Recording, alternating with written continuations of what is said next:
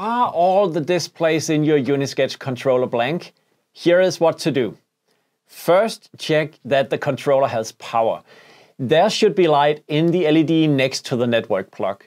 And if there is no light, check that the router has PoE. Or connect your power source. Next, check your connections. You should be connected with both USB and Ethernet. Once connected, download and open the SKAARHOJ firmware updater on your computer. Now check your network settings. Make sure your computer and controller are on the same subnet like shown here, and there's no IP conflict.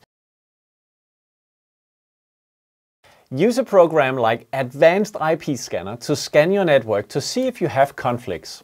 Next, go to the Serial Monitor tab, check the info there, then you press reset, the controller should reboot and you should see messages like the ones shown here.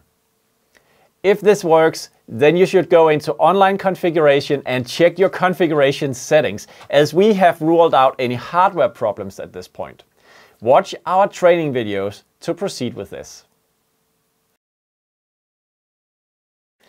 If you, on the other hand, can't see anything in the displays or can't connect to the controller, you can try to perform a hard reset. Identify the hole on the back of the controller and use a paper clip to press and hold the button. While you're doing this, power on the controller. Now press Update in the SKAARHOJ updater and proceed with configuration. Watch our training videos to learn more about how to do that.